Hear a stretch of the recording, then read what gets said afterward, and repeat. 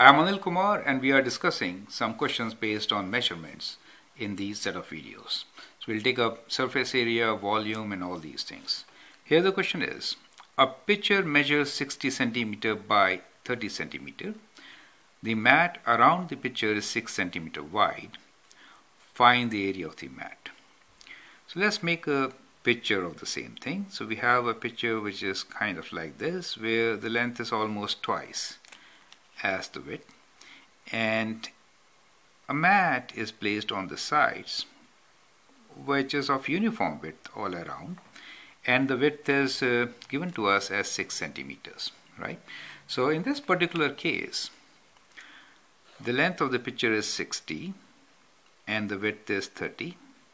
Now this dimension here, we can say like this here on the corner, is this corner is 6 by 6. So this is 6 and this is 6, right? So if it is both sides 6 by 6, let me draw on each side as it helps. You will notice that the width actually of the total thing will be 30 plus 6 plus 6 is 12, 2 times 6. And length will be 60 plus 12, right? 6 on either side. Now the question is, the mat around the pitcher is 6 centimeter wide.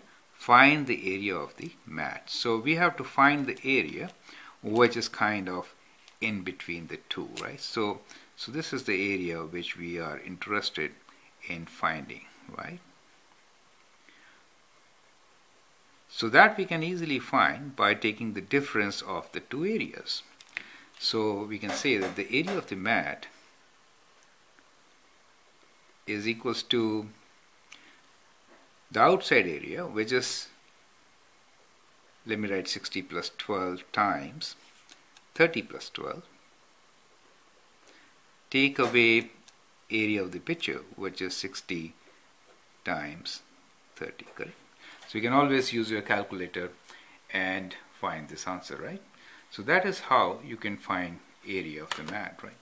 This could be simplified also, but we'll just use calculator, not bother much. It is 72 times 42 minus 6 times 3, 1800. So now we can use the calculator. So we have 72 times 42, take away 1800, which is 1224. So we get the answer as 1224, and the units are centimeter square is area, correct? So that is how you can solve this question. I hope it's absolutely clear. Thank you and all the best.